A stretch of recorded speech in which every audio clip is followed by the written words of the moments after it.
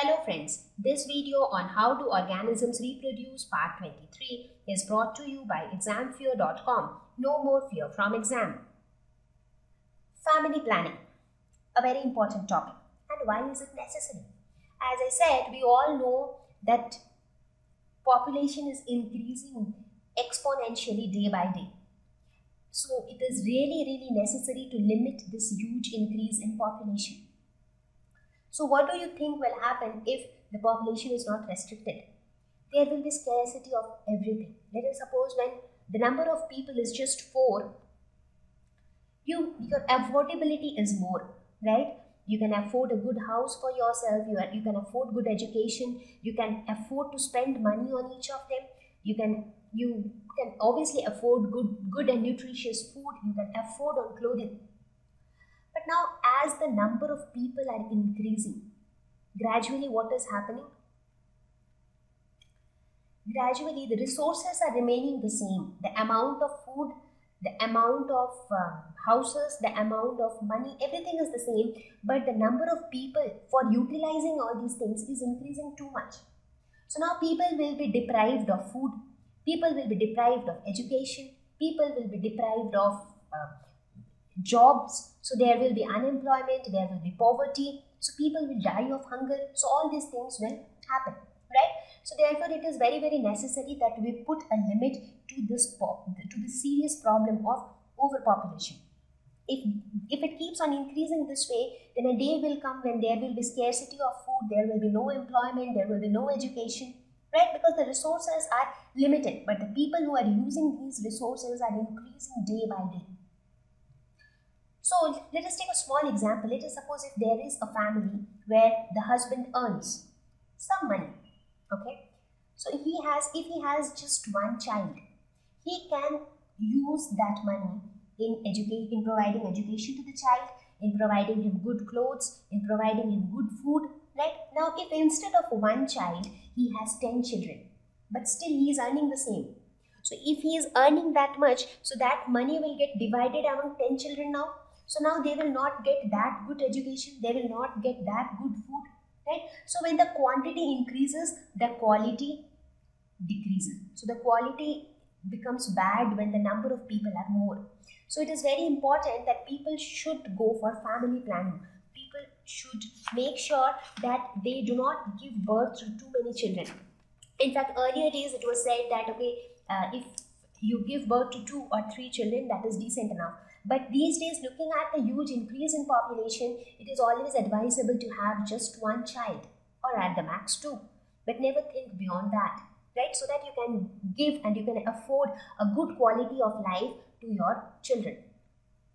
So now what are the ways by which family planning can be done? So how can you restrict the number of children?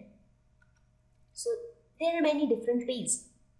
One is proper age gap between children. There are some couples, mostly it happens with the lower class societies where people are not that educated. They are ignorant of the knowledges, right?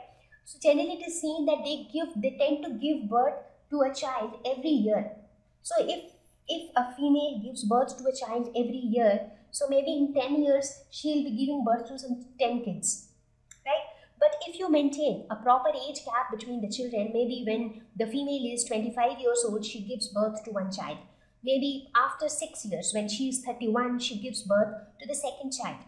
Now, after 31, she is growing old now, right? So she doesn't have much scope to give birth to more children because she will not like to have kids when she is growing that old. So maybe she'll just have 2 kids. But on the other hand, if there is another lady who gave birth to a child when she was 21, 25, she gave birth to the second child when she was 26. She knows that she is still young enough. She can give birth to another child when she is 27. So that ways the number of children also increases. And also none of those children get proper care and attention. So maintaining a proper age gap between the children. Control the number of children in a family to 1 or 2 depending upon the family's income. That is very important. One has to take into consideration the family's income.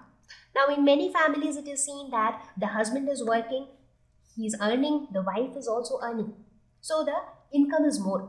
So in that case, if they think that they are earning really well and they really want to have 2 kids, fair enough.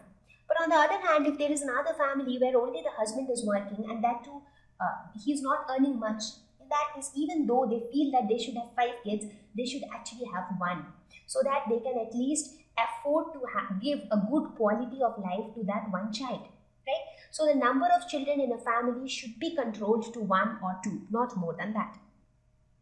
No differentiation between male and female child. Even today, in many families, not only the families in villages or the backward classes, it is even seen in good educated families in cities as well, that people say that they want to have a male child. They want a boy and not a girl. So there are many couples even today who tend to give birth to some 5-6 daughters just with the hope that someday a son will be born. And that is not at all right, because just to get a male child, they gave birth to so many female children unnecessarily, right?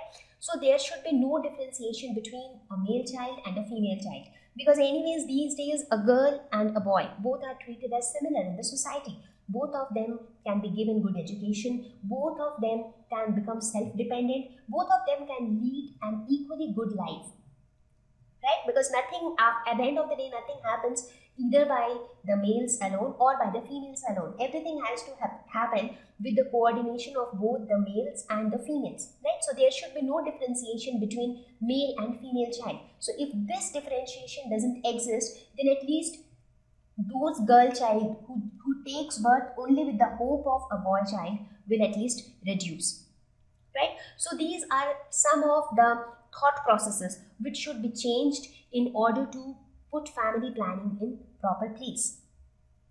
Parents should plan a baby at their right age. That is also very important. Now, as I said before also, that if the parents are 45 or 50 years old and if at that time they are planning for a baby, so that is not right, because by the time the baby is just 5 years old, the parents are more than 50 years old. And as people age, they tend to get weak, they become weak, they start getting diseases, they are themselves not well, right? And that time they have a kid who is 5 years old who also needs care. So the parents will no more be young enough to take care of their kids. That is why they should plan a baby at the right age. Thank you. Please visit www.examfear.com to watch more videos, attempt free online test, get free study material, find tutors and mentors. Thank you once again.